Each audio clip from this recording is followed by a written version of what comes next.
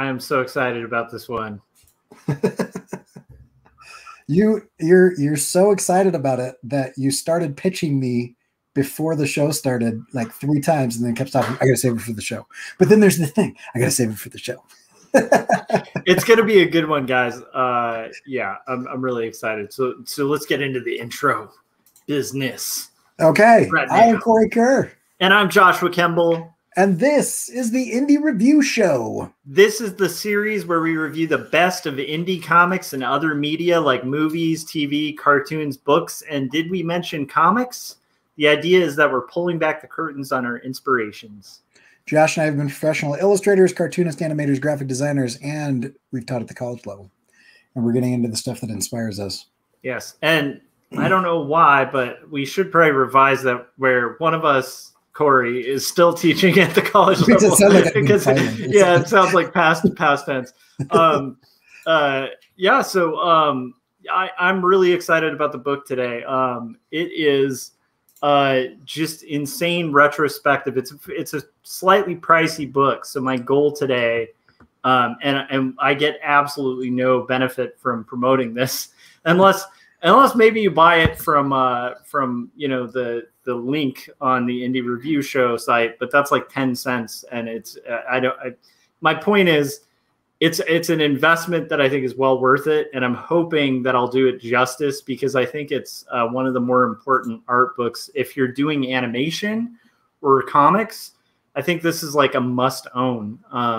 It's like, it goes into just straight up the history of comics. So it's called Windsor McCay, His Life and Art.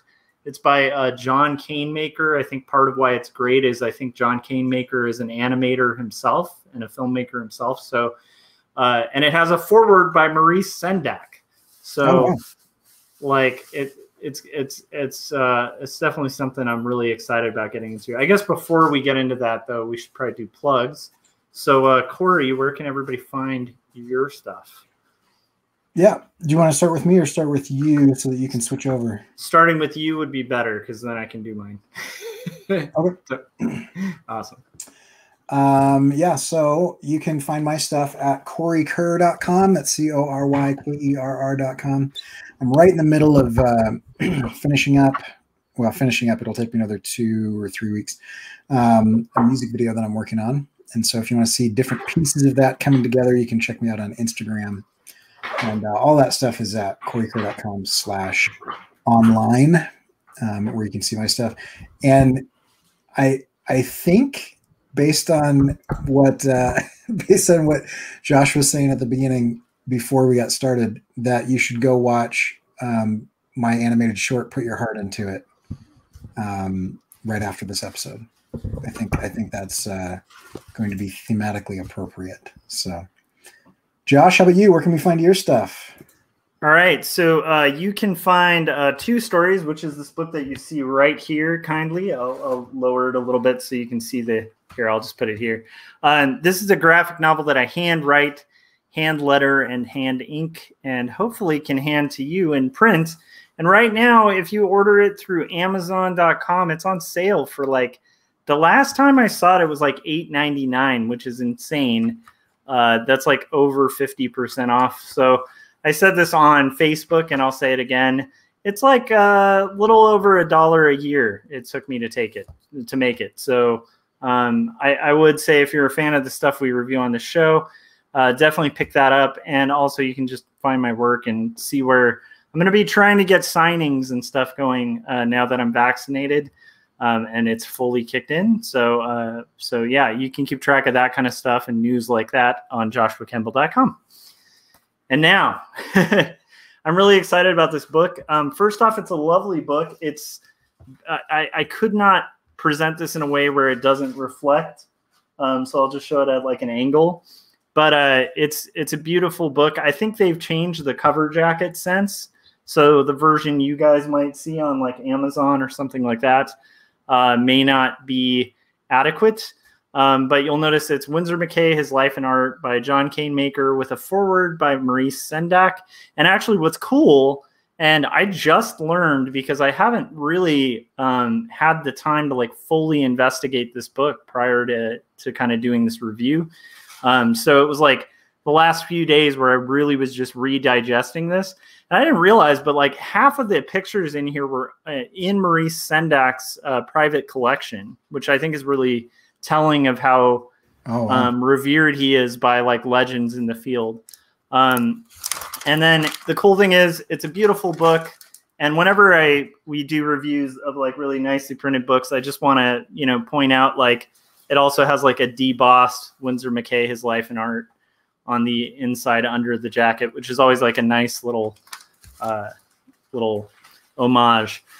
So you get the red and yellow, which matches the vibe of it. And then we start getting into the book. So this book is like an art book. It's a coffee table book. Is my head going to get in the way of, you know what? It's kind of covering up the page. Yeah, let me just take my head off of here real quick. Okay. I just was all excited about having the ability to have my head there. But I don't want to block this beautiful artwork. So, okay. So there's extensive notes on this. I'm going to time myself and try really hard. But this literally just goes into the entire life of Windsor McCay. And it's a really important book, I think. Just as a brief forward to get people hooked, this is a guy who started at like basically born pretty poor in like Michigan and moved from like, you know, a poverty-stricken life in Michigan to becoming one of the most famous artists of his time. Moving from doing art for freak shows and dime store museums to filling Broadway, having a Broadway musical based on his art, and also just in his spare time helping to invent animation. So pretty fascinating life. Just as a little warning, we gave this on the last one too. This is from, you know, the late 1800s and early 1900s. So some of the depictions of people are just like pretty inappropriate for this era and time, and they were probably inappropriate at the time. You know, there's some slightly racially insensitive depictions of characters that really call back to some really bad tropes and stereotypes about other people. And so just keep that in mind as we go through this. That's not to justify it, like saying that it's of its time. It's just to kind of give a little warning that, you know, some of this might be slightly offensive, although probably less offensive than our last crack at Windsor McCay. Okay. So we're getting slightly better. Yes. Okay. That's good. Okay. So Adam Moore real quick says, hip hip hooray for Windsor McCay. And Jim Lujan is telling us that Bill Plimpton is a huge Windsor McCay fan. As he should be. And like what I will say is like, I'm not surprised by that. Bill Plimpton's like a legend in animation that our friend Jim was lucky to do a film with. But anyone doing animation really, I think, is probably a huge fan of Windsor McCay for what he did in animation. And hopefully if I can do it justice, you'll see why. So, okay, this is Sendak's forward. It's really nice. It's paired with like a great Little Nemo and Slumberland page, which was his strip, and we'll kind of get into that. But he talks about how The Night Kitchen was mostly done as an homage to Windsor McCay, which is one of Sendak's most famous books, children's books. And that he hopes that this book will bring McCay the recognition he deserves. So that's kind of, and he talks about just like the brilliance of his art. So it's a nice little forward to kick it off. And then the preface and acknowledgments are really cool. Canemaker basically just talks about how he befriended, and this is why this is such a good book to own. He befriended McKay's family and one of his old assistants who helped him on Gertie the Dinosaur and a couple other animations, and was actually doing in-betweens and backgrounds for him. So they gave him access to McKay's work and all the way to like original nitrate film of the illustrations, which is really cool. And I learned a little bit, Cory, from our last time talking about Little Nemo and Slumberland, where I learned this gets a little bit into the coloring process, which is super cool. So I can actually answer some of the questions we had about like how the hell they were doing that back then. Oh, that's cool. Yeah. Okay. So here's the introduction. So basically it starts by talking about 1914 in Chicago. And it talks about McKay releasing Gertie the Dinosaur as part of a vaudeville act. And it's just like a little teaser. It's kind of nicely done. And we see that, I will tell you, like, this art, this book, just for the art alone, like these awesome old timey vaudevillian posters that McKay was like such a master at, are also really cool. And these are kind of like lesser known things by McKay, but it was a good portion of his art career. So just that's one other benefit of what you get. So, okay, we get basically McKay. This is basically talking about him at 47 years old, at the peak of his fame, that he was this guy who really just continued to just have this strange need to draw that helped him escape his woes and his problems in life. So once again, it's an overview, and then I will start getting into like how he was born and all that stuff. So it talks about overall Maud, his wife, and McKay always have issues with money, and they're going to get into conflicts with that. There's his wife and his family as well, his son and daughter. His son, who Nemo was actually modeled after, and then there's McKay himself in his like sharp, crazy suit, in Victorian garb. His favorite work, comics and animation, later in his life ends up getting taken away from him in favor of Hearst newspaper deadlines. And by age 67, he died of a stroke. And so overall, you know, as you're going to see as I get to go through this a little bit, he's a self-taught artist who adapted from circuses, dime museums, humor magazines, to newspapers and film. And so it's just, you know, like a brief little intro. And then the nice thing is this is broken into 3 phases as a book. So this is the first phase, and we'll see how far I can get with my rambly nature. All right. So it gets into his Michigan years, and this is really crazy. So Windsor McCay has Canadian roots. His ancestors lived in Canada, and then they migrated to the U.S. To the mining town of Michigan for jobs, which is a pretty common American story. And Windsor himself, like, was named Windsor after the boss in the town, named Zenas G. Windsor. So it was the his father, Robert McKay, liked his boss so much he named him after him. And his father is a teamster. And we start getting this really cool, interesting backstory about how Robert becomes a real estate agent, his father, and changed the spelling from McKay with a K. I've always wondered why it was with a C, right? And it was all to avoid a saloon fight. It gets into a lot of cool stories like that.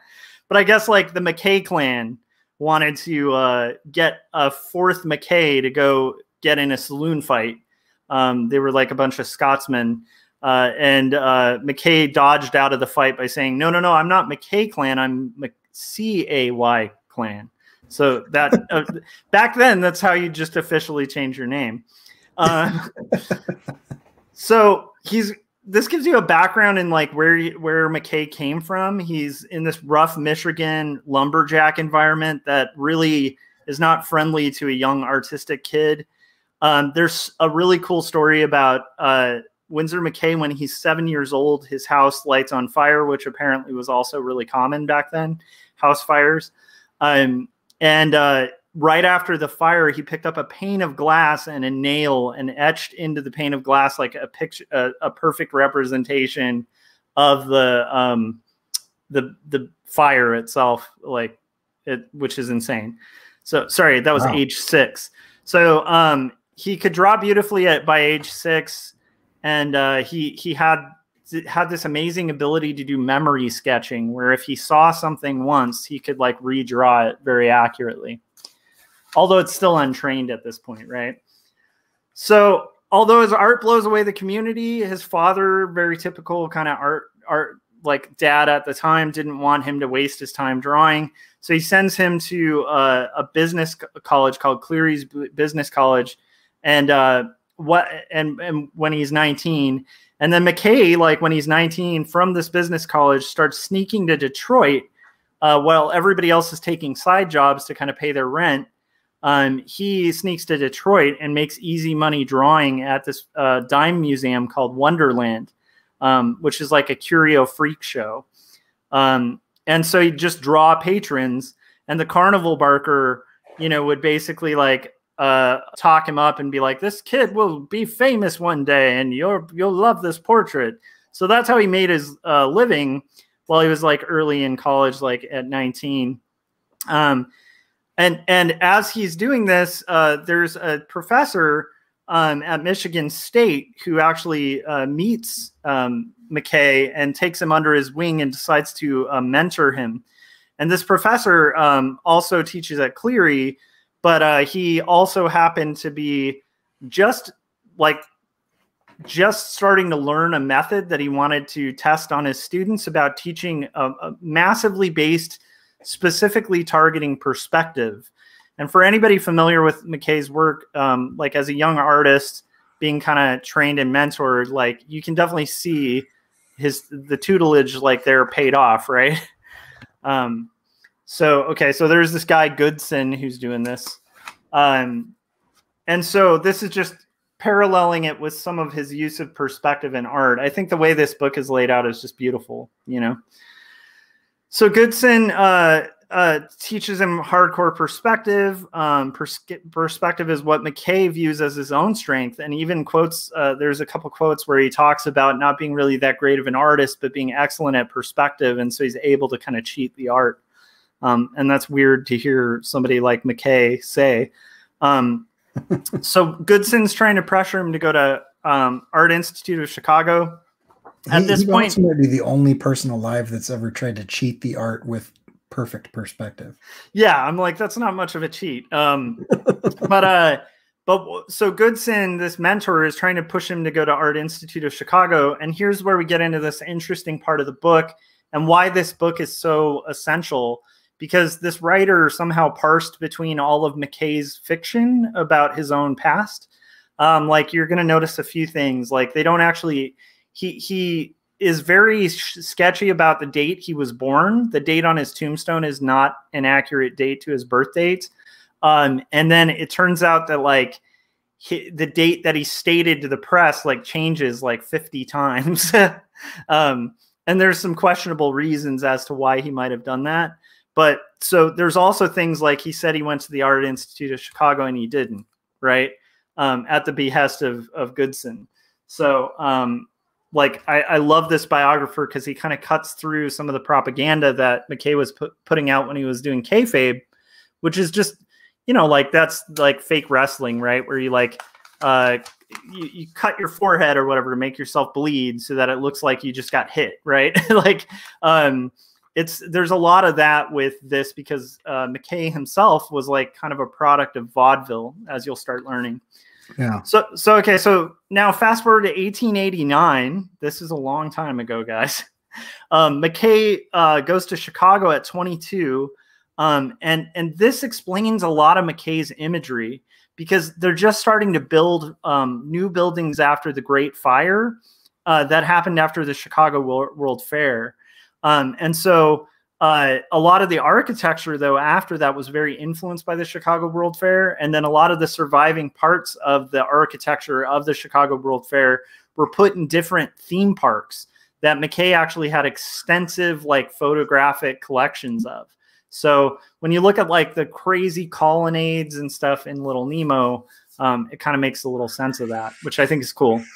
So he ends up not going to art school. He instead works for the National Printing and Engraving Company, basically making circus posters. And I love this stuff. But, you know, this would be like a job that like 10 artists would work on. You can kind of see the varying styles in the artists. Like some animals are very well represented. Some are very poorly proportioned. And the type is kind of all over the place because they have like 10 different artists like executing these things. So, you know, a lot of these use hyperbole, like crazy hyperbole on the posters to kind of sell the thing, like the greatest showman on earth kind of stuff, and ornate illustrations. And you'll also see that a little bit reflected in the way he starts bringing that into like Little Nemo in particular, a lot of the vaudevillian influence. So anyhow, it turns out his roommate was Jules Guerin, who was like a painter, illustrator, and muralist who went on to become very famous. And he was a coworker for this like national printing and engraving company, which, by the way, one of my favorite hobbies is to look at old engraving companies. And I thought it was interesting. I didn't remember that about McKay, that he had done that. So that's his 21-year-old job. So possibly it's also posited that at this point he possibly joined the Freemasons. They know he was like a lifelong member. His father was a lifelong member, and he was a pretty heavy agnostic, and snuck in a lot of kind of anti-religious humor into his stuff as much as he could get away with at the time. So even in this, there's like an inside joke that I didn't even notice on this, but it's like when the bed is running through the town, having all this freedom and fun, it gets tripped up over a steeple. And I didn't even notice that. And I should have, because that's pretty obvious iconography, but pretty cool. So anyhow, even jokes about the secret rules of masonry, like the fact that you can't reveal the secrets or talk about masonry, is like lambasted in some of his later strips, where somebody tells his wife about it, about the Masons induction ritual, and then ends up getting like offed by some secret society, like a panel later. Okay. And then, so 1989, so basically 1989 and all the way to, 1889 to 1909, he did this, and then he gets a gig painting signs for a museum. And at this time, there's like these weird curio shops that are literal like buildings, kind of like Ripley's Believe It or Not type things, but they had like freak shows, and they'd have comedians. They were kind of like the equivalent of what, like, you know, like now we have movie theaters, but people didn't have movie theaters at the time. So it was sort of like this amusement attraction kind of thing that would draw a lot of people on, you know, after work or on weekends. So after 2 years in Chicago, he moves to Cincinnati after cutting his teeth in Chicago for a bit. And he gets a full-time job working for this Vine Street and Palace Theater dime museum. And he does all of their signage and curiosities and like paintings and stuff like that. And there's contending stories as to why he did that. One was that he was lured by vaudeville, but another was just that it was like a full-time gig, and that he realistically just probably got hired full-time by the circus. So there we go. That's kind of where we're at.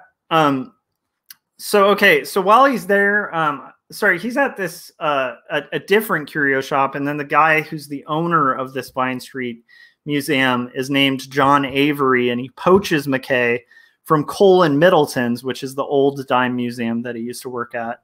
And he basically, like, we start learning at this point, like in his early 20s, that McKay is a really good like self-promoter.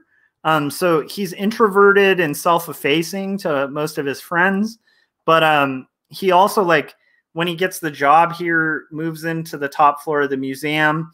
And for 9 years, he makes ads and painted ads and posters for like weekly attractions, like, you know, freak show exhibits and stuff like that. And the cool thing is, a lot of these are from Sendak's collection, but these are beautiful posters. I didn't realize these were McKay. I think I've seen this one before, and I didn't realize like McKay even worked in this. I would love to collect these, you know? Is he coloring those as well? Yes. Wow. Yeah, and working with like probably a print house and like maybe drawing lines to where they're gonna cut their line screen, right? So he's basically doing this for about 7 years, but what we also realize is that like he's branding himself all over the place at this museum, and really the museum kind of ends up being like a bouncing board for him to like promote himself to get better opportunities and get better known. And whenever he gets the opportunity to kind of get known, like he usually takes it, and you're going to see like whenever he gets a better job opportunity, he usually takes it as well. He just kind of heads wherever he's appreciated. And that's one thing that's actually pretty inspiring about McKay's story. But anyhow, so Cincinnati is a growing city.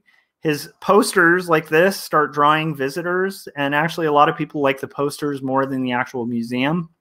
And so he becomes like a favorite in the city. And it's also mentioned that the city is super racist, which might explain some of the later artwork and ideas that like McKay kind of snuck in throughout. But they were like a very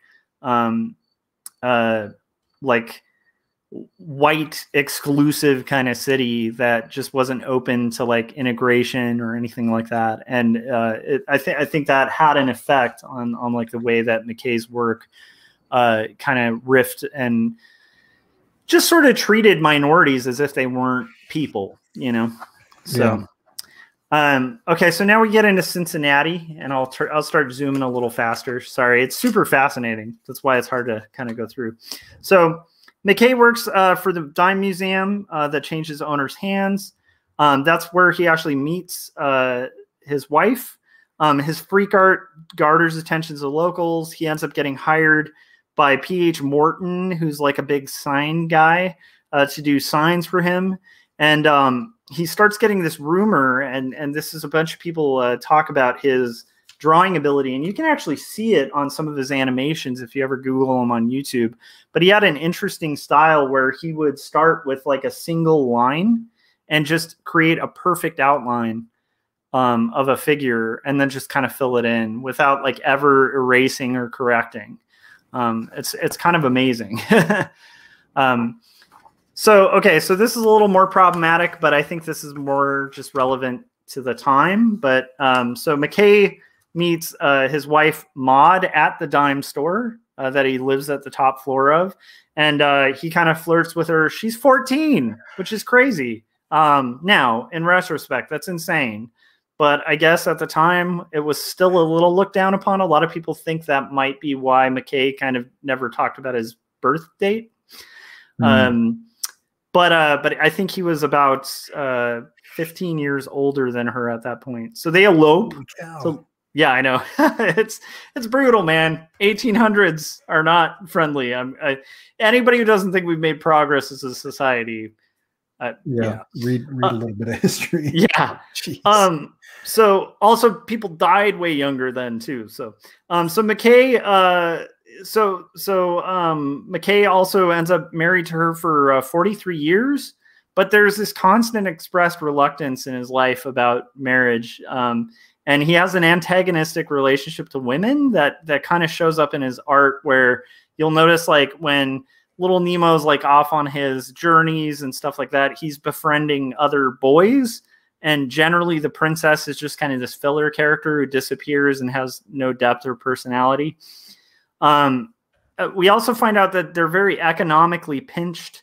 And that because of that, like the poster art and the economic needs that he's feeling lead to him doing newspapers.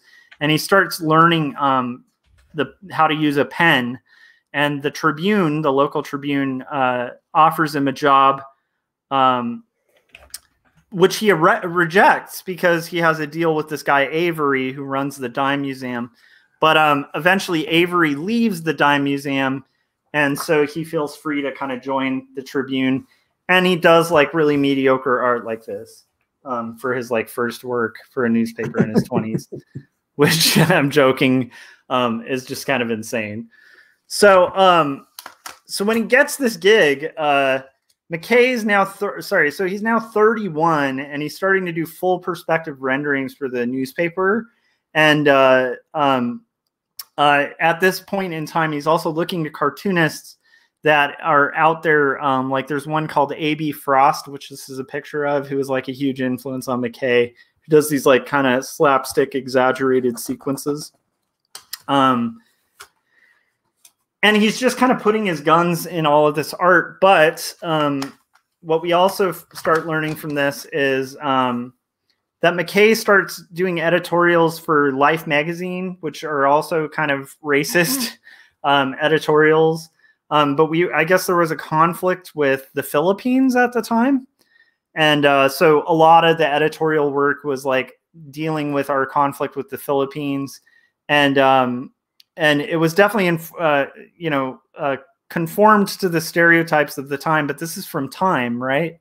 Life. But Life was like one of the few places running like editorial cartoons outside of just the regular newspapers. So then we see McKay like really take off and start kind of experimenting more with stuff we'll see later on. Like we're seeing like kind of signs of future animation, where there's a piece like this that is talking about like horses versus cars. And it's this whole sequence of Native Americans like basically attacking a car and getting blown up, which once again is pretty racist.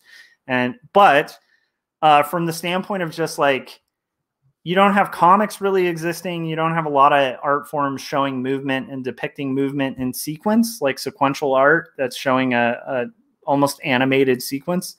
And this is just showing McKay kind of playing with the medium. And this is before film. So his choice to do this like long shot is very interesting too.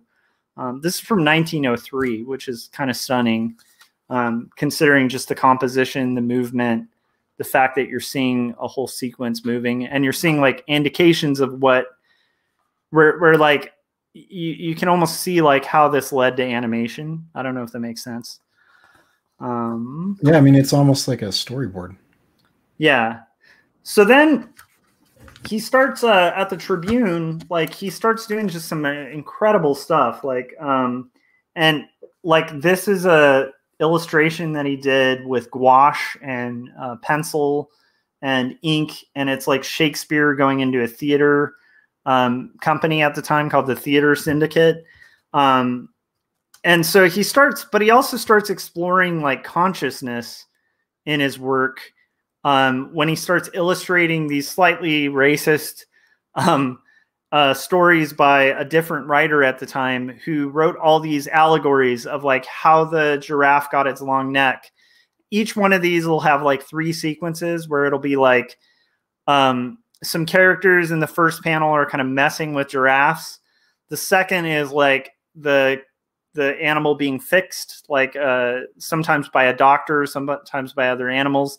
And then the third is like the animal with their new adaptation, like kind of proudly displaying it. So it's like these gag cartoons from the time. And we start seeing reflections just in the style of like what we'll eventually see in Slumberland, but he's illustrating other people's work. So it's still kind of editorial work, right? All right, let's see here. Got to zoom a little faster. So McKay remembers high-risk artist, starts doing high-risk artist reporting, where he's actually a reporter. So he's going to like crime scenes and stuff like that, and then illustrating it really quick, because at the time photography is in its infancy. So like there were journalist artists at the time. And then that thing was called The Tale of the Jungle Imps by Felix Fiddle. That was the thing looked at. And we also start seeing like Muka becomes an influence around this time. And you can see like the influence on McKay's line, like how he's consciously choosing to kind of move from a style like this, you know, which is like really rendered and kind of traditional illustration, to like more of a thick nouveau line. So it's interesting to see that that was like a conscious kind of evolution. So, all right, where are we at? Okay. So McKay leaves Cincinnati, ends up being introduced. So he leaves his old job at the Tribune, and the Tribune actually likes him so much they offer to introduce him to the New York Herald. And the Herald basically offers to hire him. And then there's this great quote from McKay, which is, which is work. That's all there is to cartooning, which I thought was really cool. That's funny. So second phase. All right. So this is where McKay is going to kind of come into his own, and we start seeing the McKay that we all know. This is an illustration by one of McKay's coworkers of what Windsor McCay looked like when working for the Herald. So Herald buildings in 1903 in the Tenderloin district. The press room's visible through the windows of the open gallery. It's really exciting to kind of read this stuff.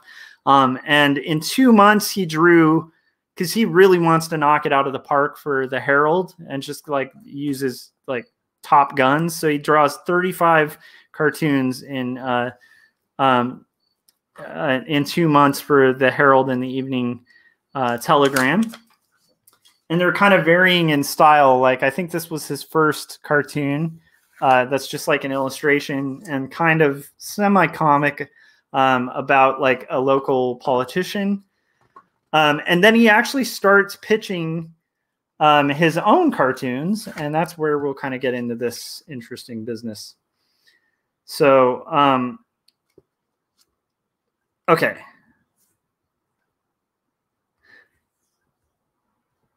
Okay, sorry. Okay, so McKay rocks all of these political cartoons. He starts experimenting with comics, aiming to get his own strip. And it's a new art form. There's like three other guys. Well, there's three guys at the time other than him. Altcalt, Swinnerton, and Cooper, and then McKay. And Pulitzer and Hearst are at this point in a rivalry to attract like immigrants and working class cartoonists who work for their paper, because it's like the money grab for this weird newspaper rivalry that's going on between Pulitzer and Hearst. So, you know, like newspapers and comics like that'll come to play a little later, but basically there's a hot rivalry. And the way to kind of get it, like, I guess at the time they said artists were traded like baseball players from like different newspapers. And McKay might have even chosen to make it kid protagonists. Like this is his first kind of character is Little Sammy Sneeze. And a lot of people think it might have been a rival Outcalt, who was also doing the vaudeville circuit.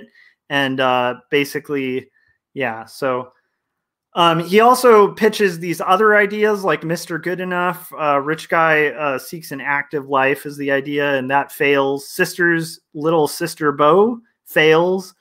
These are the weirdest premises for stories for comics. And then Finish of the Foolish Felipe's Funny Frolics, and that fails. And then finally, in 1904, toward the end of the year, he hits on gold with Little Sammy Sneeze, which apparently was really interesting at the time. But the bit is not that deep. It's just basically there's this kid, Sammy, and every time, like mid-panel, he's about to sneeze, there's usually something going on, like this is a tray of gold, or this was like a chess game. And then Sammy, by like the fifth panel, like sneezes. And then by the sixth panel, all the adults are angry at Sammy because he just messed up whatever it was by sneezing. And this literally ran for years. Same bit. Just like, oh, my goodness. Look at this. Oh, Sammy sneezed. Kick him out. And it's always like abuse at the end, too. If you ever hear anybody complaining about how episodic and formulaic things have become, yeah, maybe that's part of human nature or something, because that's so it runs for 2 years till 1906. Weekly or daily? Daily. Oh, sorry, weekly. Okay. And then he's also doing this is like when you start seeing a little more McKay, where he's like he just straight breaks the panel, which is like kind of insane. I don't think anyone had done that before. And he just continues to do a lot of weird stuff. So here's the other weird premise pre-Nemo that takes off. So he's continually pitching these ideas. He comes up with this idea of the dream of the rare bit fiend. And it's the longest running strip he had. This ran longer than Nemo from 1904 to 1913.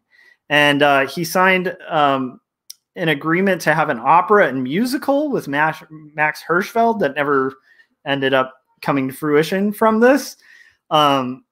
There's a like weird thing where he has to use the pseudonym Silas because of some contractual obligation. And so instead of calling himself by his own name, he has to use Silas. And then the last panel on this is always somebody waking up. So it's like these crazy nightmare sequences. And then the last panel is somebody waking up because they ate Welsh rarebit, which I guess is like ale, cheese, toast, and crackers. So for somehow eating this like weird cheese food like makes people have these trippy dreams, and that's the premise. And then at the end of these, he'd actually even ask people to send him their crazy dreams. So British alcoholic based foods, they don't mess around. Yeah, but they also get really horrific. Like, it's funny, this looks like something that could have been in Drawn and Quarterly like yesterday, you know, where it's like this guy sleeping, which is everybody's nightmare because you're so vulnerable sleeping, and you have like this worm crawl up, like eventually birds start crawling in his mouth, they make a home in there, he can't breathe, he's starting to like suffocate as these animals are just taking over, and finally wakes up like you know, that's actually pretty horrific. And then these weird ones where it's like a hunter who's just like looking for a deer, but he just keeps getting these weird animals. Okay.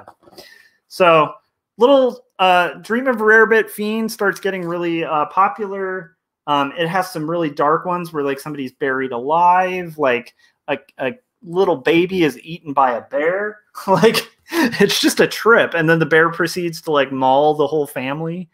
But then like they wake up at the end. Oh, I shouldn't have eaten that bad food.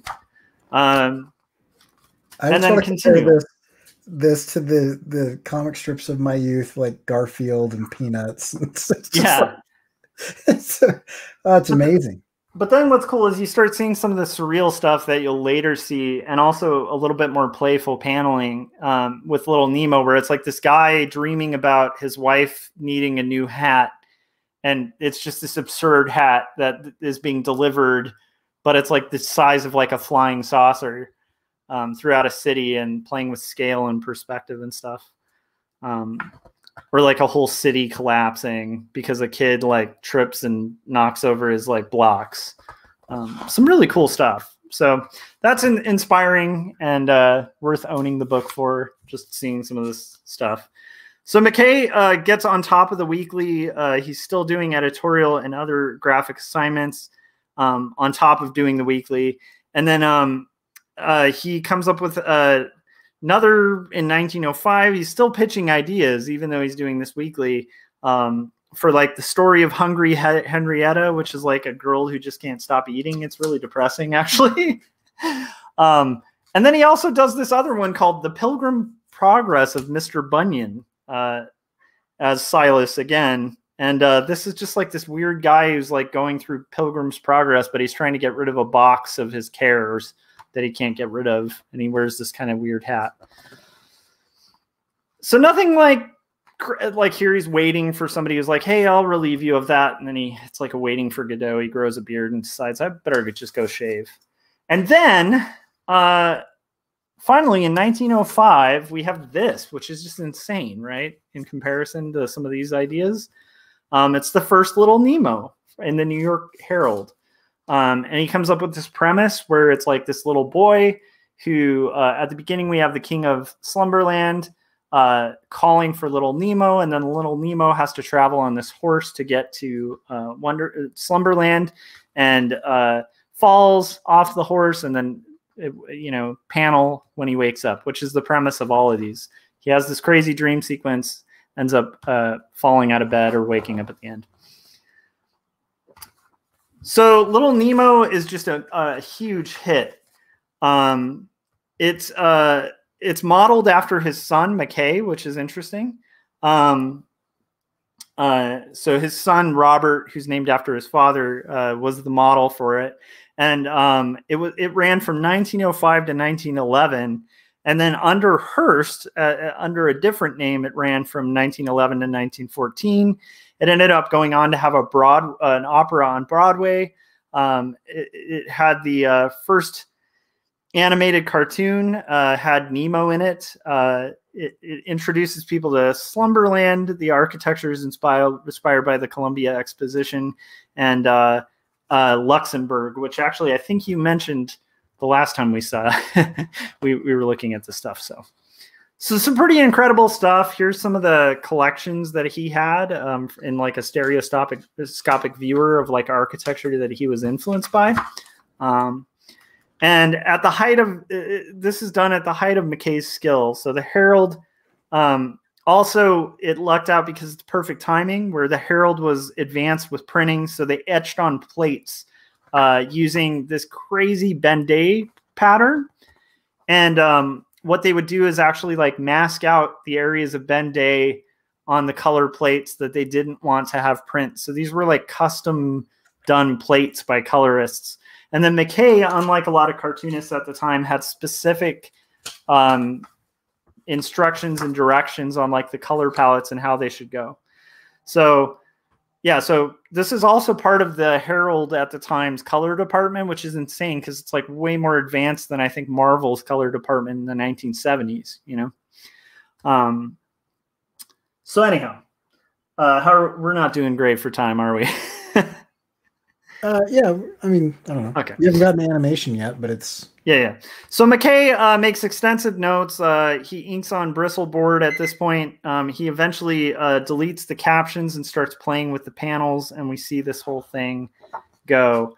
So I'm just going to zoom through a lot quicker, but these pages are excellent. He just starts playing with the medium, playing with perspective, messing with things. Let's see. So in an unstable world, like it's always an unstable world in the dreams. It's based on his son, Robert. And then it's, let's see.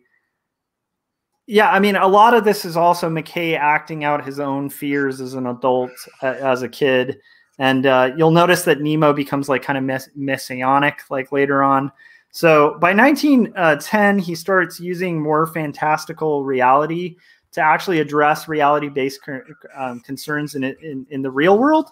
And that's kind of interesting. So Little Nemo goes from being this kind of fun romp to actually starting to have metaphors, like when there's this point where Nemo ends up on Mars, and it's this whole basically like a put your heart into it kind of story, where it's like the corporate shill runs the whole planet and has destroyed it and exhausted it and basically sucked all creativity out of it.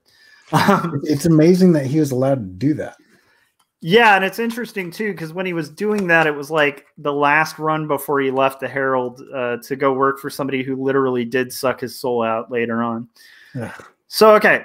So he does also this new strip called Poor Jake, which is interesting, which is all about this exploited worker where somebody will hire him to do a job. And then while they're telling him what to do, they're pretending they're doing the work too, which I thought was really interesting. So they're just like, yeah, anyhow. And then he'll go back to his wife, and his wife will be like, well, you must have been really soaked out there. And he had an umbrella while the guy that was working didn't. So, okay. So then we have McKay move. I'm going to really quickly move through this. So McKay's, at this whole time he's in New York, he's just kind of making a way for himself. And so he's sending letters to his wife and visiting occasionally, but they're still not in New York. So 1903, his wife and kid move in with him. They get sick of apartment living and end up settling in Sheepshead Bay at this beautiful house in Brooklyn. And then basically Luna Park and Dreamland are like really close by. They're like local parks that are influenced by the Chicago World Fair. And he ends up having a studio in his house where he can work in his home. And Fitzsimmons, who's a guy who consulted on this book, ends up being like a key assistant on the animations later on. And he's a neighbor to this house. So that's how they meet. So then we have, let's see, there's just too much. So by 1905, McKay asks the Herald's art director for a raise. They do give him a raise. And so at this point, he's making like really good money, like $1,000 per week, which is a really crazy good amount back then. So then we have the interest in vaudeville, where he gets courted by vaudeville now that he's starting to get famous. And so he starts doing these. It's weird to think there's an era where people go to a theater to like watch somebody draw, but this is definitely how it used to be. And so he'd do these quick blackboard sketches called lightning sketches. In 25 minutes, he'd draw like 25 pictures. And so he also does that on top of his newspaper thing, like moonlighting in vaudeville, making about $500 a week on top of what he already makes. So this is Windsor McCay back in the day. This is a little bit more of his newspapers and stuff like that. So,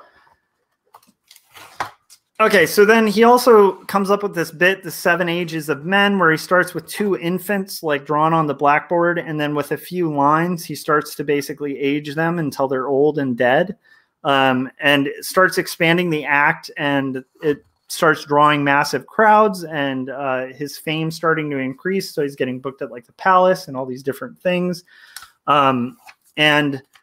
So he's creating his strips in dressing rooms and backstage in the theaters, and then having them couriered to the newspaper while he's doing all of this stuff.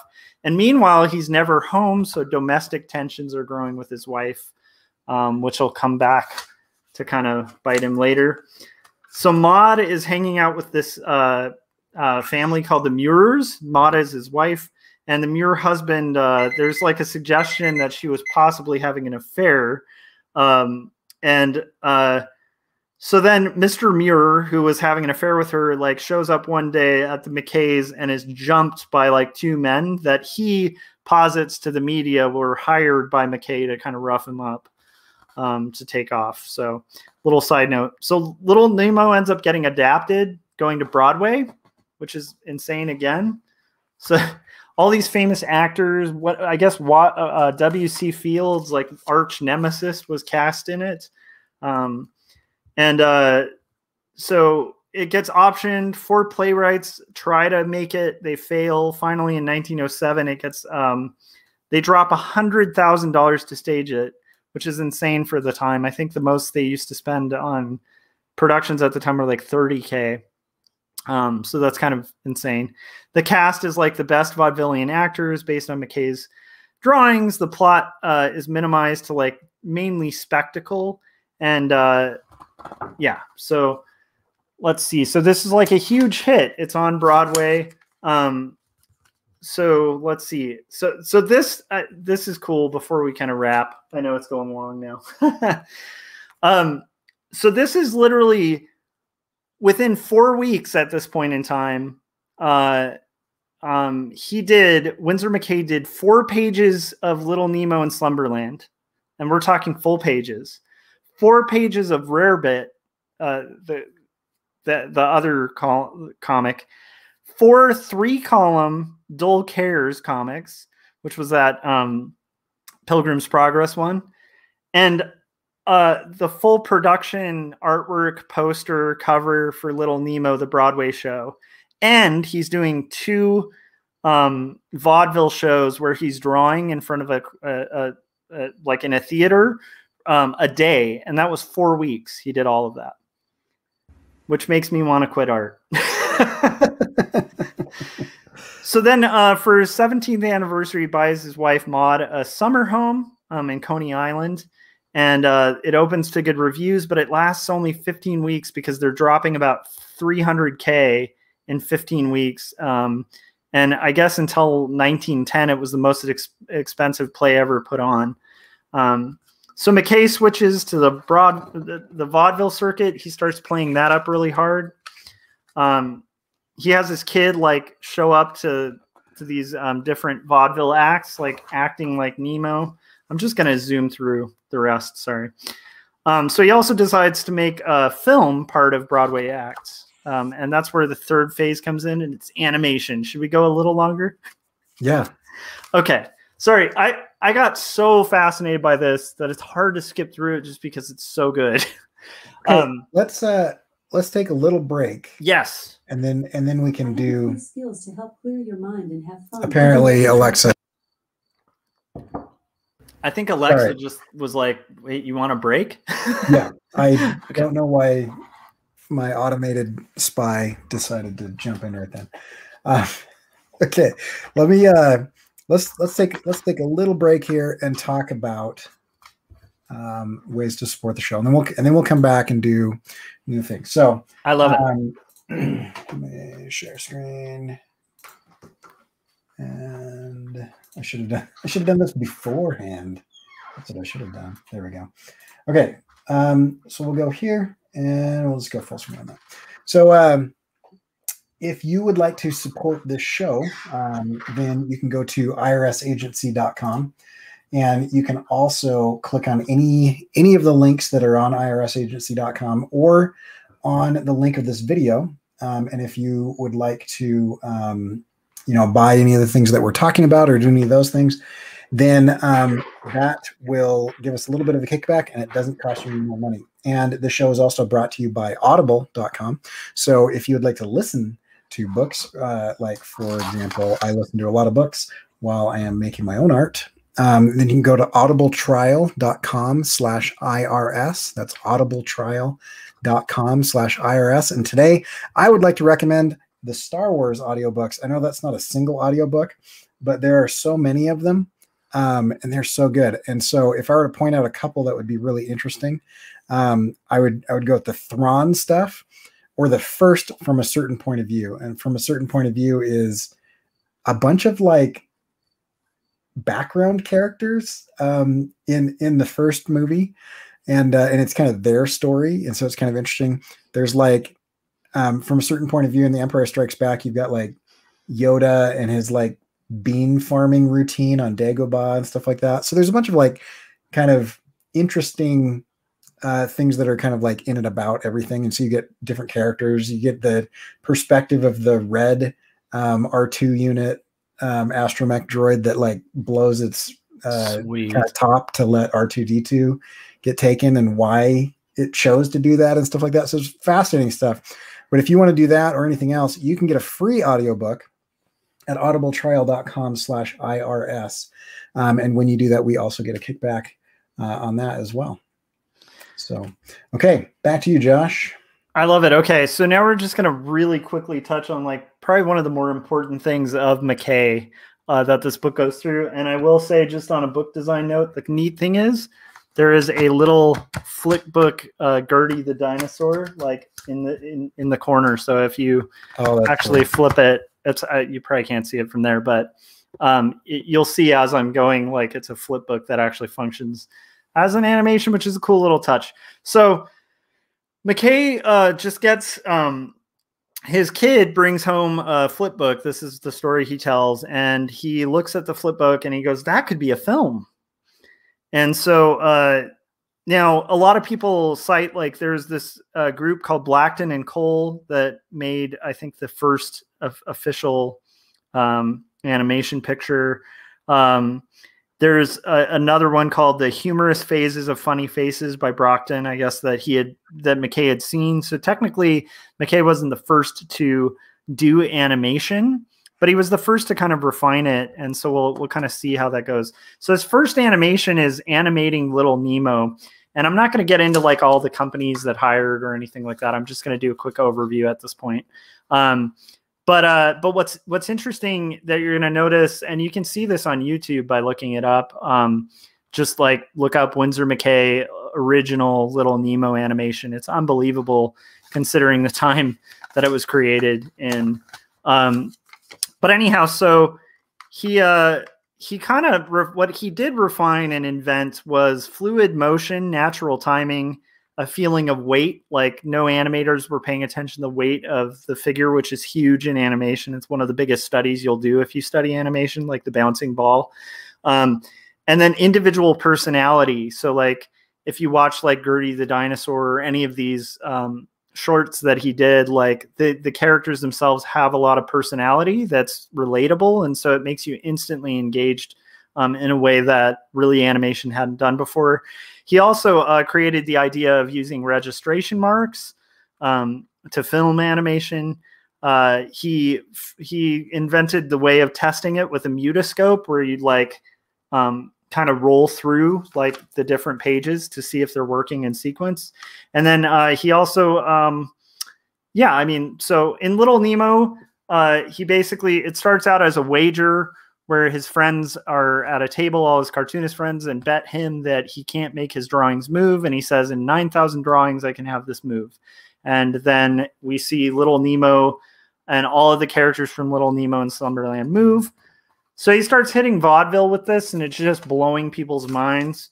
And so his act with animation is received well.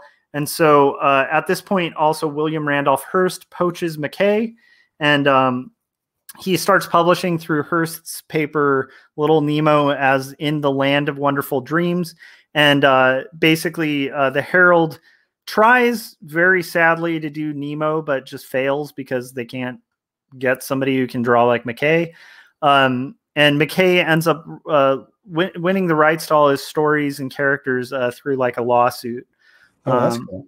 Yeah. So, and he's offered like just a boatload of money by Hearst and the freedom, because they're starting to give him a like hard time about doing vaudeville stuff. So he kind of like, once again, you'll see this repeat throughout his life, but he goes wherever he feels like he's appreciated and needed, and where people will pay him what he's worth. So the next one is How a Mosquito Operates, which is an insanely cool little animation that he makes, where it shows this mosquito just like sucking this poor guy dry and doing it in like a cocky kind of conceited mosquito way, where he's like sucking the blood from his nose, and then all the way until he explodes at the end, because he's also a very gluttonous little mosquito. And so he's doing editorials and 27 short-lived weekly strip ideas that just don't take off. You also start noticing like these little things from his animations, like this looks a lot like Gertie, starts appearing in all of his strips. Like here's the mosquitoes that he's animating. So you can see he has these things on his mind as he's animating them. But at this point, he's more like his heart's kind of in animation. So the Dream of the Rarebit Friend, though, still is done for the Herald, which is unusual for Hearst. Like nobody knows why Hearst allowed that, because usually it was like a exclusive contract. But for some reason, he was still allowed to do that. Okay, so Fitzsimmons gets hired as an assistant, and at the time, it's just retracing from a master background on thousands of frames. And then he noticed that McKay would even animate still characters so that they would have the jitter, just because McKay thought that if they don't jitter, it's not real animation. So Fitzsimmons talks about McKay's just always working. The time that he made his animations, this reminded me of you, Cory. Apparently he would like disappear for like 3 weeks on vaudeville, and then he would come back and like just plow ahead on Gertie the Dinosaur, and then disappear for another 3 weeks, like doing editorials. And then like he definitely worked in crazy fits and starts on his animations. And he also, I forgot to mention, at the point of working on this, invented cycling, which is hugely important in animation. That's reusing already animated sections. He also created what he called the split system, which is pretty much in-betweening. That was never done before. So prior to this, animators would animate from point A to Z, and McKay realized like, hey, I have my dinosaur kind of in one position here, so I could do it from A to C, and then do all the in-betweens there. And then from C to D, when like the dinosaur turns a little bit, like breaking it down into smaller chunks to do the in-betweening, which led to smoother animation, which, by the way, Disney totally bit and used. And then also he created the idea of action drawing where to head. So similarly in-betweening, where it's like, instead of just drawing your character and just kind of meandering and having them move wherever, you'd have like, okay, I need my character to get from point A to point B. So I'm going to know point A and point B and then do all the in-betweens. That was all invented by McKay. So here's the sad part. McKay's not a good businessman. So he is told to like come up with, he's basically told to come up with a patent by like a bunch of friends. And he's like, no. he's pretty much like the old school guy of like keeping things in the commons, where he's just like, no, like anybody who's crazy enough to do this much drawing should be able to do it, right? Right after, there's this guy named Bray who goes and patents. So there's this mysterious visit to his studio from a reporter who's supposedly interested in animation, where he kindly walks him through all of these secrets. And then it turns out that that guy was actually working for this guy Bray, who went on to patent them and also invented celluloid. And so winds up suing McKay after Gertie is released on his vaudeville act. And then McKay ends up countersuing him because he's able to prove that he made the art before the patent. But he gets like a small stipend from the patent payments for about 10 years, as long as the patent, before it becomes I forget what that's called when it's like in the commons. Public domain. Yeah, so they've seen that like he was receiving like very small checks from it, but he failed to profit to the extent that he would have had he actually patented all the stuff that he invented. So he comes up with Gertie the Dinosaur. Anybody who's not familiar, it's basically like this beautifully drawn dinosaur, and it's an interactive vaudevillian thing where McKay would arrive with like a whip, and he would basically be like the lion tamer. But instead of a lion, he's talking to this dinosaur named Gertie, who is kind of ornery and doesn't want to obey directions. And so she does stuff like casually attacking another dinosaur or drinking the entire pond that she's next to. But she does kind of comply a little bit. And then at the end, McKay kind of does this trick where he disappears behind the screen, and then there's a live action footage of McKay riding the dinosaur off into the sunset. And this just blows people's minds. This is the era when like people would see film of like a train coming toward them in a theater, and they would all run out of the theater in fear because like people just didn't understand motion pictures. So he's snubbed by his hometown paper.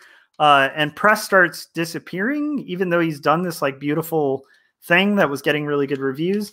And then what starts happening is all of the press starts disappearing, and a couple people from the press sort of disclose that Hearst has given a hush order on everything.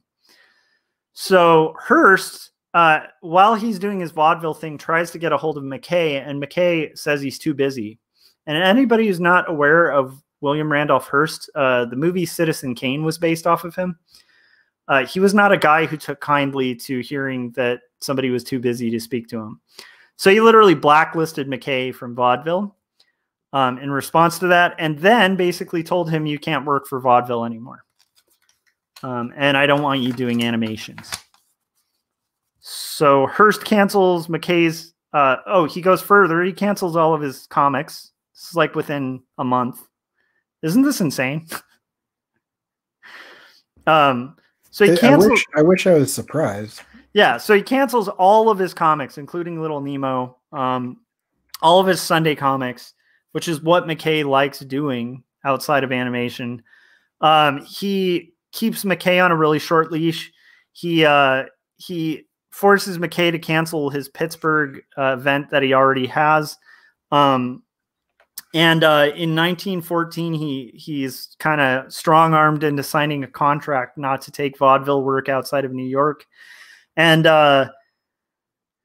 luckily, he did copyright Gertie the Dinosaur, and so he signs a distro deal with, like, I think a burgeoning Fox. And let's see. Oh, and then there's a blackmail scandal with his wife, which is questionable, but there's a husband whose wife is divorcing him and is suing them for $250,000 for her basically enticing and having an affair with her husband. So McKay is embroiled in that for a while.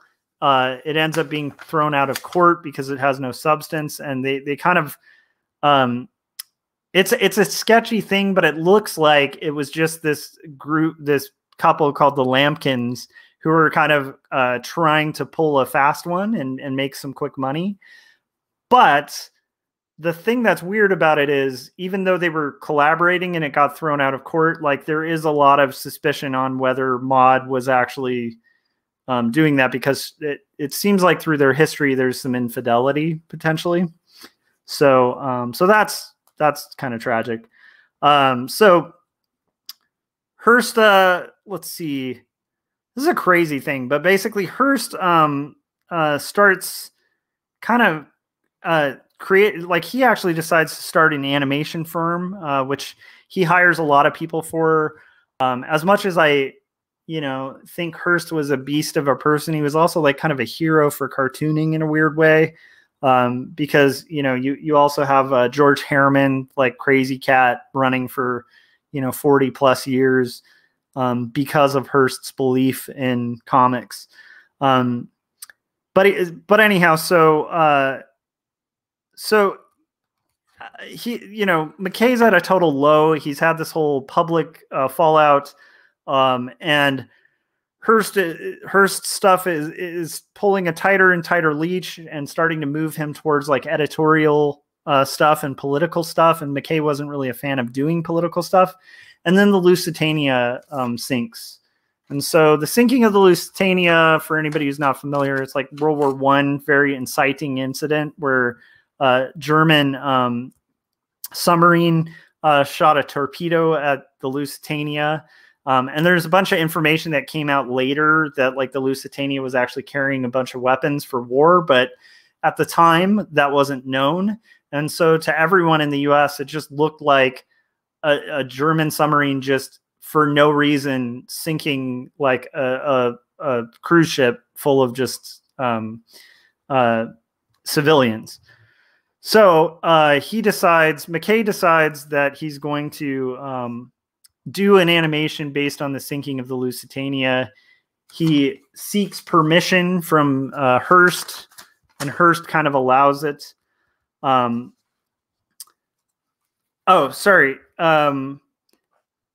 Actually, he's seeking permission from Hearst to work on it, but Hearst actually pays him the extra vaudeville salary to get him out of vaudeville onto editorial.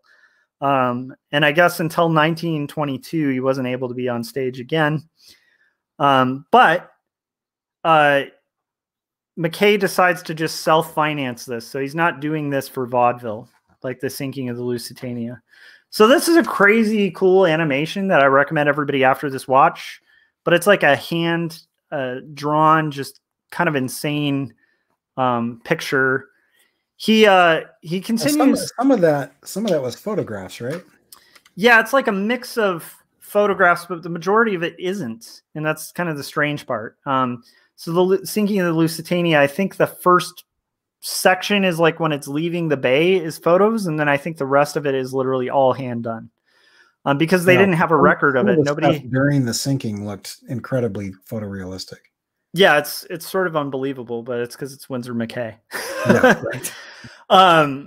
So it is crazy, and it's kind of amazing to look at because, like Cory said, it does look very photorealistic. So this thing just blows people's minds when it gets released. It gets released to wide acclaim.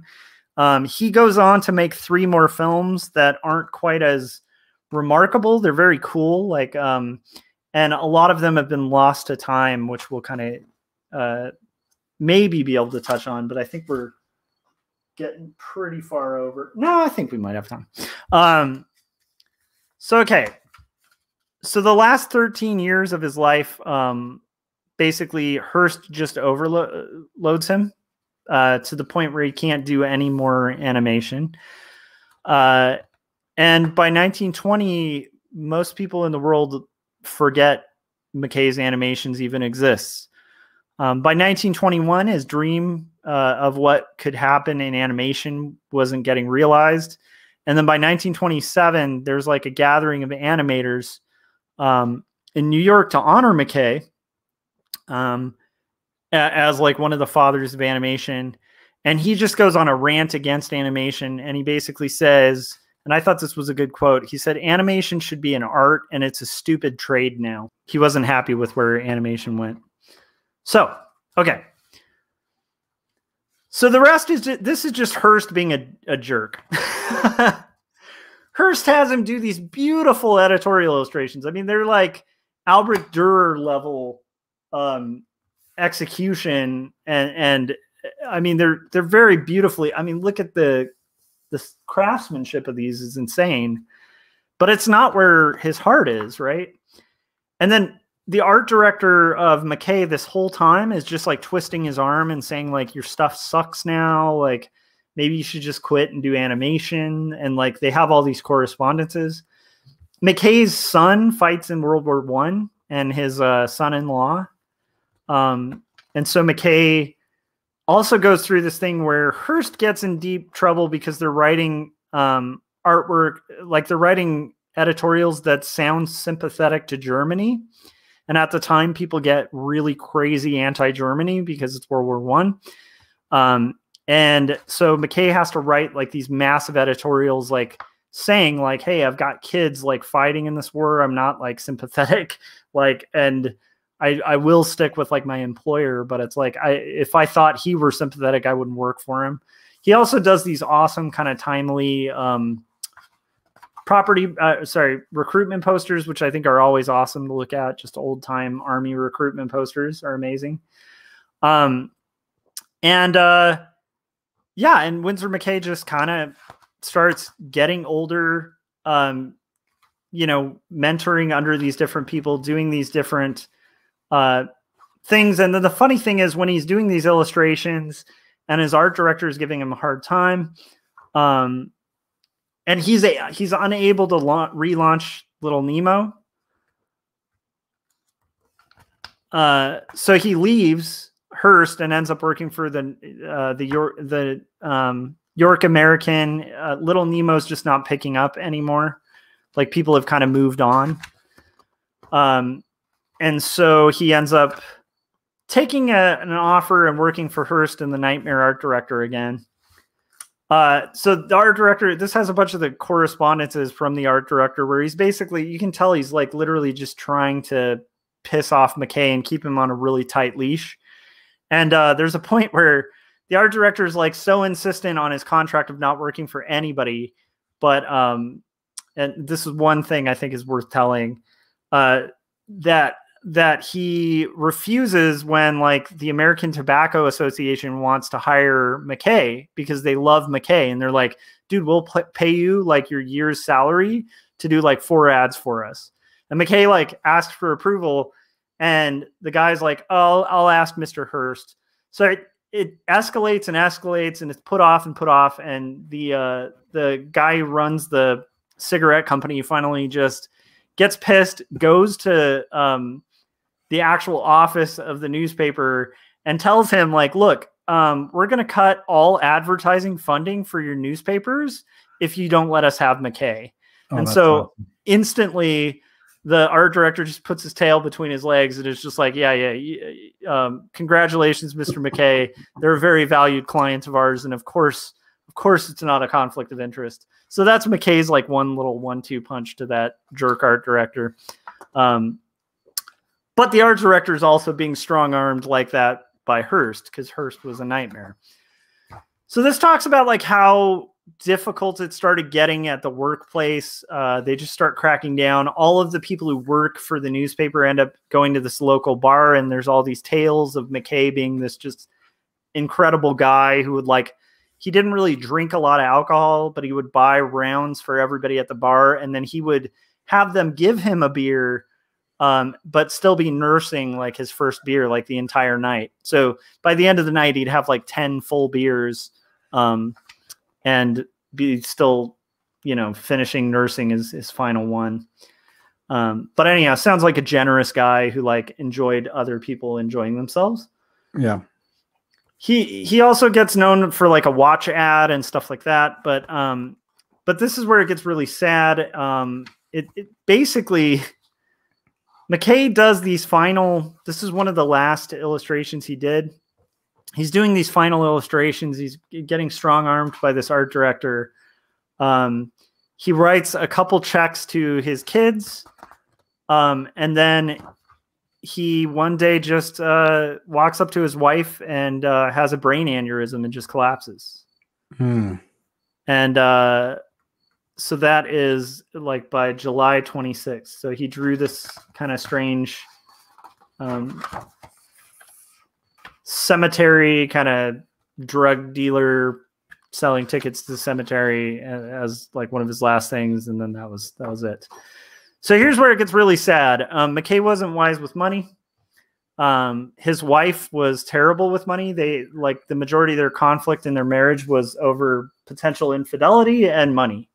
And they had like chauffeurs. They lived like pretty lavishly. But when he died, they had like $1,000 in their bank account. And I think their cost of operations was like $30,000 a month. At that point with like the way they were living, because they had like chauffeurs and like cooks and people buying groceries. None of this like really did McKay even participate in, right? Because he's constantly working. So he leaves all of his assets to his kids and his wife, and then it's split 3 ways. His wife very quickly just burns through their fortune, ends up selling their house.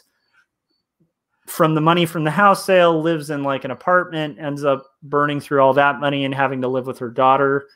And McKay's son, Robert, who's a cartoonist in his own right, similarly doesn't know how to live life without like extravagant means. And so he burns very quickly through his fortune. And also a lot of McKay's work is like lost in a fire. And then outside of that, the remaining work is sort of passed around and misused and mistreated, and finally kind of lands in the lap of Robert, his son, who stores the nitrate film in the garage, which anybody who's aware of like nitrate film doesn't store well in a garage. So most of the films turn to powder. And then Robert constantly is trying to kind of replicate his father's career and be a successful cartoonist, but doesn't have the skill level of his dad. And so he winds up basically like trying to also reprint his father's work, because he does admire and respect his father. And he tries to make them more relevant for their time. And this is going to kill anybody who's a fan, and then we'll wrap it. So in order to make it fit from the large newspaper format to this new format where he's going to reprint Little Nemo for a new generation, he decided to cut the original Little Nemo inks and repiece them to smaller, more modern layouts. And so the majority of original artwork is just destroyed. Robert also realizes he can't preserve these films, so finally he reaches out to a couple organizations, donates a few, and luckily one of these is found by Walt Disney. And Walt Disney in 1955 does a series on the history of animation and meets Robert McKay, Windsor McCay's son. And they run basically Gertie the Dinosaur is like one of the most important things in animation, right? After they have their meeting and Robert's there and he's met Walt Disney actually turns to Robert McKay. And at this point, he's at the Disney Animation Studio when it's ramping up and just, I think, pre-Disneyland, right? And he waves his arm at the entire studio, turns to Robert McKay and says, "All of this should have been your father's." And that is why this is very similar to Put Your Heart Into It, and why it's a good book. And holy crap, this guy should be more known, should be more important. And I hope I did it justice. I'm sorry I went over, but I do think it's just a really important guy to learn about. And even the animations, there's so much more, but this book just does an excellent job at kind of going over it. And also it will show you the heartbreak of when you get owned by a corporation to the point where they can make you stop the passion projects. So yeah, that's crazy. Yeah. It's just totally crazy. Let's switch over here. I'll pull over.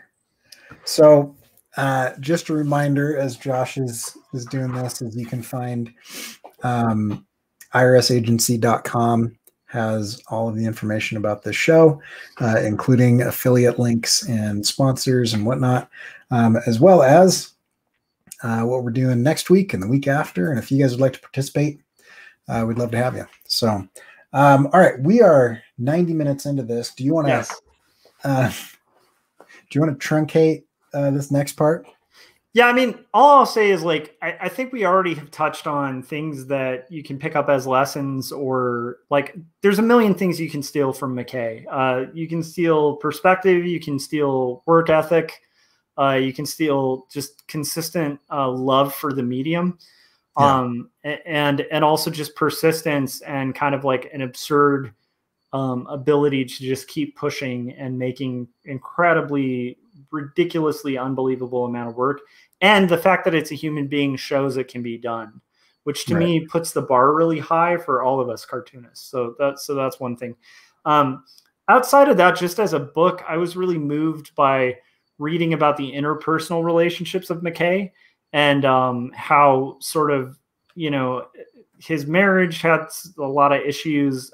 His family life had some issues. Overall, it's just an excellent book, and I'd highly recommend it. Just for like seeing a piece of the history of the medium that we all work in. And then also just seeing the variety, like just thumbing through the whole book, you can see like a million different styles and varieties that he was capable of working in. And it's just super inspiring, I think, on that level too, seeing the evolution of an artist. And I would say like the biggest lesson I draw from that is like, I don't want to end up in a point in my life where I'm owned and somebody could make me stop doing comics, like the comics that I want to do. So, yeah. What were your thoughts on it? It kind of reminds me of Will Eisner as well. They've got a very similar, exceptionally talented, very passionate, and very not business savvy, trusting people that they shouldn't trust and kind of getting worked over. Except just replace vaudeville with the U.S. Army, and then you've kind of got Eisner. But yeah, I don't know. I mean, it's the thing that I love about it is the experimentation of it, because it's, you know, he didn't invent the zooscope or whatever that thing is called. You know, like there were flip books before him or whatever, but like it's always fascinating to me for people to say like, oh, here's a thing and I do something. How can I take the thing that I do and apply it to this thing? Yeah. And all of a sudden, you know, Disney and all of animation is kind of invented based on that. And I've got a book that I'll be doing that will paint Disney in a slightly better light, I think, than he shows up in this. But yeah, I mean, animation at the time, it's kind of like, you know, talking about perspective.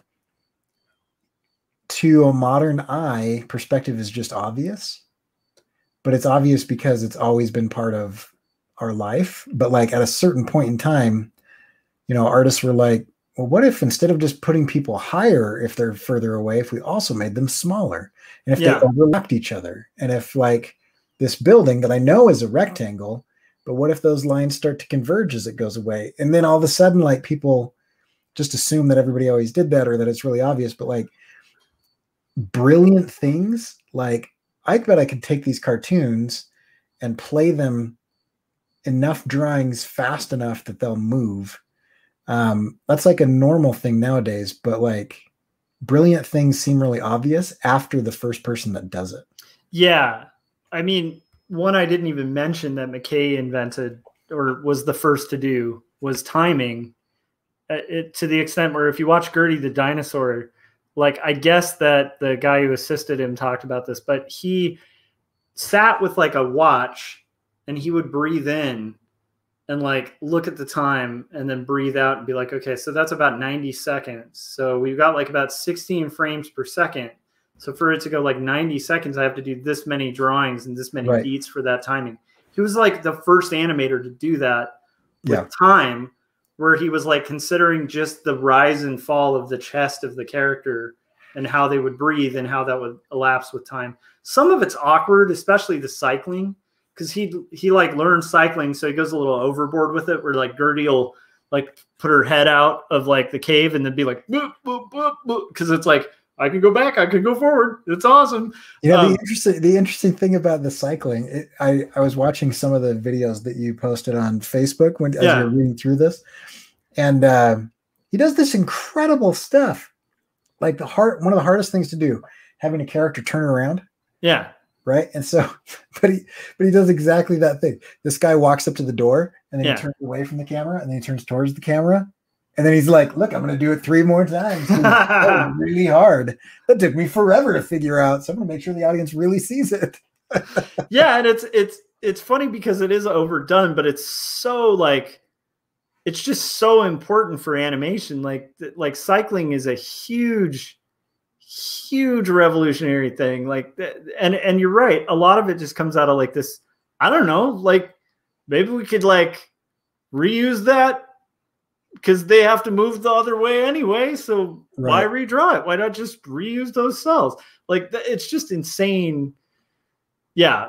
But I like that takeaway of like the play, because I definitely see that a lot. And I think it was like obsessive play, because I think he was bankrolling and not necessarily profiting hugely off of the animation stuff. Like the animation stuff was just like a money sink where he's like, this could be really cool. Well, and you have to remember, like today, bankrolling animation is like, well, I'm going to pay for Toon Boom, or I'm going to pay for, whatever. I'm going to buy this computer. Back then it was like photographing and developing tens of thousands of photographs on film. And this wasn't when you could like run down to like your local CVS pharmacy or Walgreens or something. It was like, there was like a dark room. There were technicians. Oh, I totally forgot that one. There's so many little revolutions that he invented. The pegs for acetate sheets. Oh, you mentioned registration marks. Yeah. Well, no, registration marks was first. Right. But then the pegs to get rid of the need for registration marks, which is a tool that was used by animators all the way up until like the 90s. Like that was developed for syncing the Lusitania, which is pretty rad. So you can even show it, right? Like those probably have the little peg holes potentially. Yeah, these little pegs at the bottom of these pages. That was a McKay invention. Yeah, that makes sense. For syncing of the Lusitania, so that they'd have an easier time registering, because that was the first one he did with cells. So craziness. Right. It's weird. To me, it's annoying that there's somebody who, like, there are people like that come every once in a while in art or in other things. And they do so many incredible things that you can almost like forget, like, oh yeah, they also did this huge revolutionary thing. Right. These are cells from the Little Nemo cartoon, the original actual cells. Nice. And we're not talking like the 1920s one, because if this were the 1915 one, like Cory would sell one of those and move into a mansion. Yeah, instead of buying them in bulk off the internet. Yeah, the 90s. That is a beautiful like animation though. That reel, incredible. But yeah, the Hanna-Barbera era of animation is not as valued as the McKay. Well, anyway, yeah, I think that's a good rundown, man. Sweet. Sorry, it went over. Great review. And I'm passionate about it, and I think there's certain guys that I want to get into on this show, and McKay is one of them. But I feel like you can gain so much inspiration as an artist by looking to the history and what built the whole thing. Yeah. Because sometimes when you look back at like the little sticks like holding everything up, you can actually find like at the roots like some approaches that like still aren't tried today. And it can open doors in your mind. Like to me, looking at even like the very primitive early versions of McKay's stuff, which is insanely sophisticated for its time, but compared to what we've seen in, like, it doesn't look like a line test from like, you know, the Jungle Book or something, you know, but it's like, if you look back at that though, like it's still like, even as an indie creator, you can be like, huh, like I could use that trick. Like there's still some stuff that I think we can pull from it, you know? Yeah. And Jim is pointing out, if you look back far enough, you can see how comic books and animation are cousins. Totally. Yeah. It's very, very true. It's sequential art. They're both images in a sequence, just a different way to display them. Yeah. All right. Well, we are going to move over to maybe a quicker hangout afterwards, an after party on Josh's channel. And so if you are watching this live, come join us over on Joshua Kimball's YouTube channel. But in the meantime, Josh, where can we find your stuff? JoshForKimball.com, and go to Amazon.com and get, I don't know if I needed to say .com. Everybody knows Amazon. Go to Amazon, get 2 stories. Amazon.co.uk. That's true. Amazon.gov. I'm sure that one's coming. Amazon.forest. Yeah, but definitely go get 2 stories. It's on sale, and it's a good book, if I do say so myself. So. It is. I'll say it for you. And you can check my stuff out at CoryKerr.com, and all my newest things are at CoryKerr.com/online. Next week, we will be covering more things, and you can see those things at Indie Review Show, which is irsagency.com. The Indie Review Show, irsagency.com. You will not be taxed extra. In fact, I believe you get a tax break if you go to that website. Don't quote me on that, but try it out and see what happens. And we will. That is definitely not a promise, but who knows? Things happen sometimes.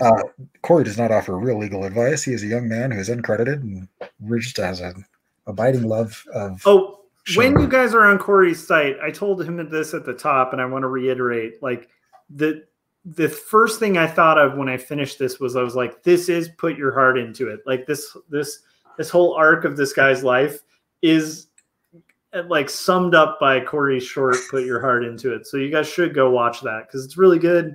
It's animated, so it's in that realm and history of this thing, but it sums up the whole thing that happened to McKay very well. So if you too would also like to be extremely depressed, go watch Put Your Heart Into It, which is on CoryKerr.com/animations. All right. So we will see you guys next week. And those of you that are here with us, join us over on Josh's YouTube channel in about 10 minutes. Yes.